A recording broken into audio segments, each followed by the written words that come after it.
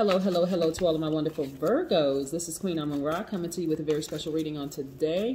Hopefully you all are having a fantastic day, Virgos, but then again, I know you are because that's the intention you set. We're going to get right into your reading on today. We have some planets that are retrograde right now, and we're moving towards a full moon. As a matter of fact, we have one more day for this full moon, so a lot of things have been happening, you know, moving towards this full moon. And I want to make sure you all are on track. But of course you are, Virgos. So first things first, let's talk about it. Let's do some I ams, because it's very, very important that you remember who you are, especially when you are trying to allow your actions to speak louder than your words. Right? You got to let your actions speak louder than your words, because there's tons of people out here that will second guess and question, Virgos. But I need your actions to speak louder than your words, right?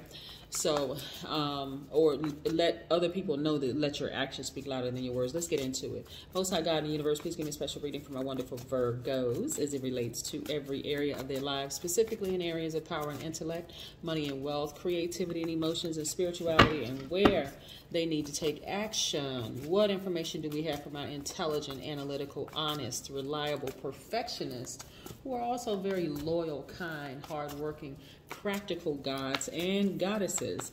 When I call you a god or goddesses, I'm telling you that you are a creator. You, Virgo, create space for whatever it is you want to hold.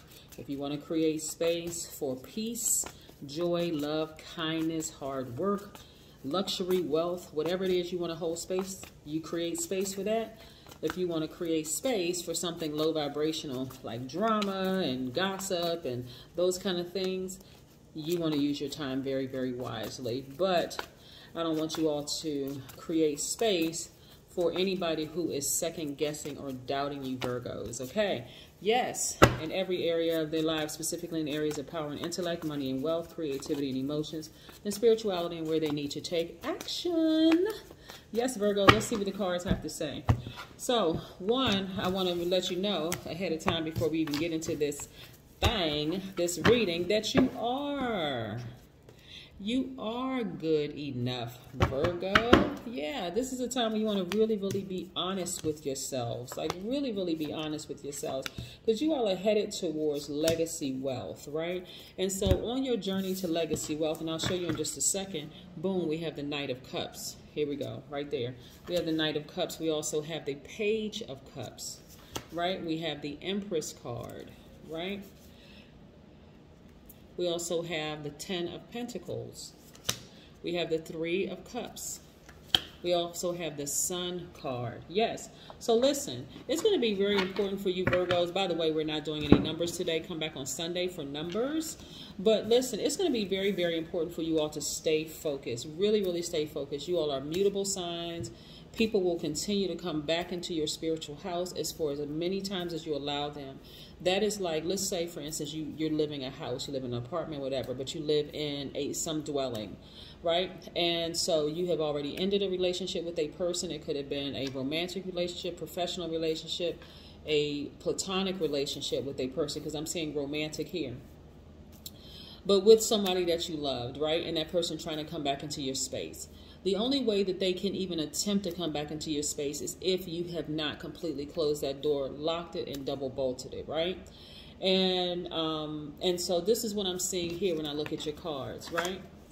Some of you all may have kids with that person. See this right here, the Empress sign, with the belly is kind of big here.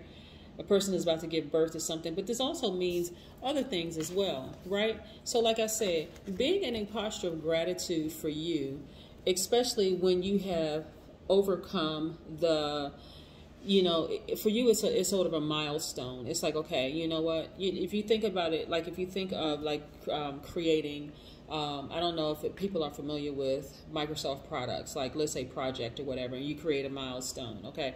So I started at this date. By this date, I should have this assignment finished.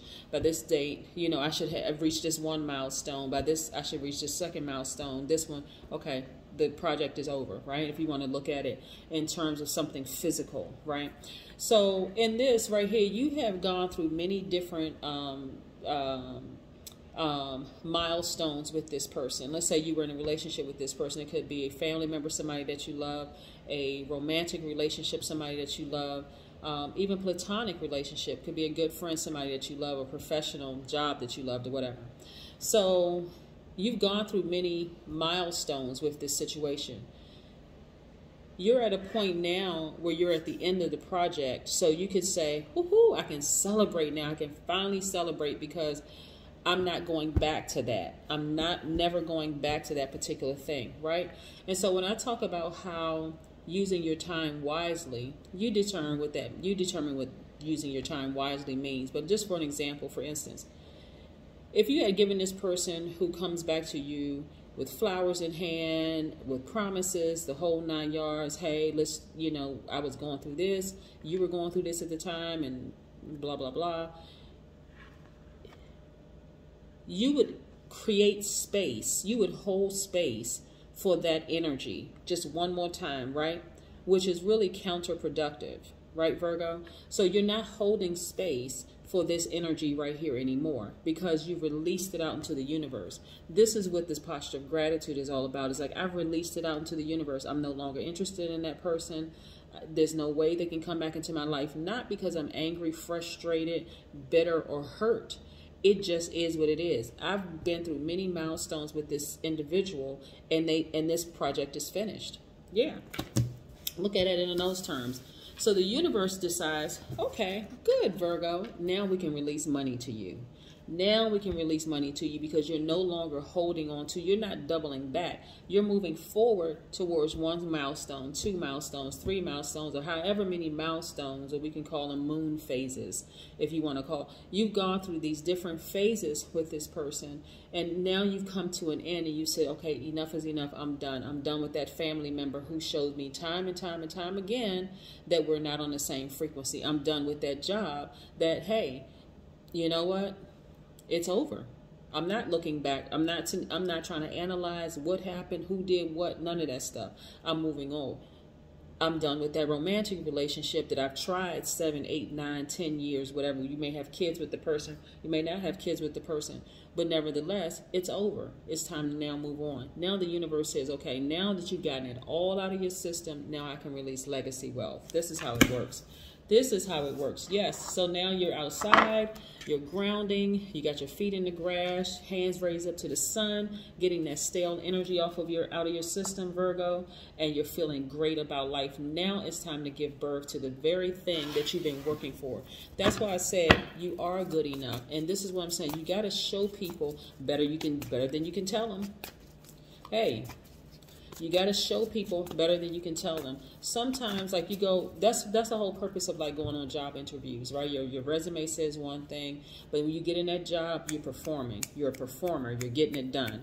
And one thing about Virgos is that you all usually get it done right the first time you try it. But in your mind, you're like, oh, I gotta revisit this thing 1,001 times. You really don't have to, because if you were to show the person that you're reporting to your product the first time, they would say, oh my God, I love it. I absolutely love it, right? So you don't have to come with all the other stuff. You don't have to bring any personal feelings about this person or that person. You don't have to do all of that. Virgos in particular would get your flowers, your attaboys, your pats on the back, the kudos, the whole 9 yards if you stop second guessing yourselves. I'm telling you, you all are already perfectionists. This is by default, are perfectionists. You want to get it done right the first time. So you already just show people better than you can tell them. Let me show you what I have, right? Unless you're working under a leader or you're in a relationship of some degree with a person who is out of balance themselves, right? If they're out of balance themselves, they're going to find fault with everything you do. That's why I said the other side of this, Virgo, is that you don't need to tell anybody anything. You just show them. You can show them better than you can tell them, right? And we're talking about specifically for this deck, because if I was talking about something else, then I would bring it. But here we go. Some of you all have been in absolute hostile relationships with people, right? And because we're talking about romantic here for this particular deck, for this particular spread of cards, some of you all have been in hostile and volatile relationship where there's been some abuse involved, right? You want to get as far away from that energy as possible. It has been heartbreaking for some of you all. The moment you cried out, guess who came flying your way? Your ancestors. They're like, nope, we got you. Don't even worry about it. You won't have to go through this abuse with this person anymore. Right? You won't have to go through the volatile attacks on your character. You're not this, you're not that. You should have done this, you should have done that. And for some people, it could have even been physical violence, right?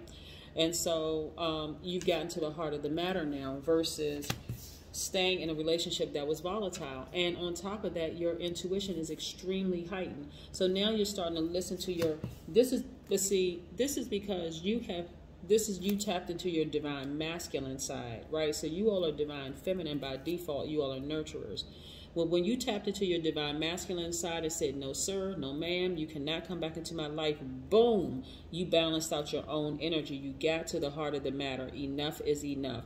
That's when the universe starts to release more money to you. That's when your third eye pops wide open because it's always been there. But you, because you have not completely decided in your spirit, enough is enough. I'm done. I'm cutting this person out of my life for good.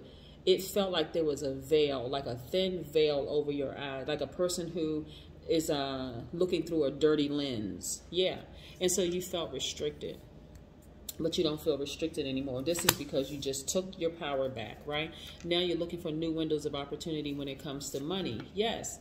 And you're even meditating more because you're seeing things from a God level of clarity, Virgo. And this is exactly where you, this is where your spirit has always been. Your flesh maybe needed to catch up. This is where your spirit has always been. This is great. So you have to know, Virgo, that you are good enough. I don't care if you work for 20 different people and all 20 of those people said, Virgo, no, you're good enough. Because you say you're good enough. And so I don't even want you to internalize certain things, right? This is not being arrogant whatsoever. You're not going to vibrate low.